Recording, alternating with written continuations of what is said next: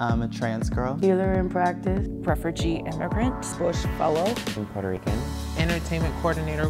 Black trans male. Community father. A parent, a brother, friend.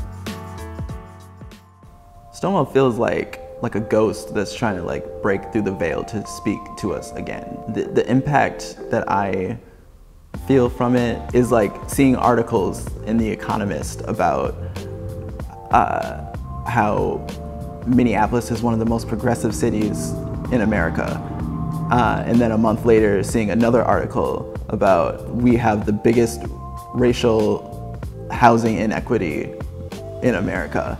And so when I think about how it's impacting our communities, I see the retelling of our history for a corporate kind of let's make money off of this nostalgic idea of what queer liberation or queer people are supposed to be, right? But I do believe that the Stonewall era impacted us positively because we can just be us and live and be celebrated amongst whatever community. The closer I get towards liberation, the closer I have joy, the more people are going to want to drown me too. So it is important for me to both practice but protect my joy. And that's what I learned from Marsha P. Johnson. To be a descendant of Stonewall means that I have a legacy to follow, that I have a responsibility to my ancestors, that I have a responsibility to the future generations, to do my very best to ensure that the people that I serve and the communities that I'm engaged with have full access and equity. I don't know that we will really ever feel a full sense of equity within any one area. You know, there's just too much violence and too much trauma in different communities, and how can we ever have that sense of equity?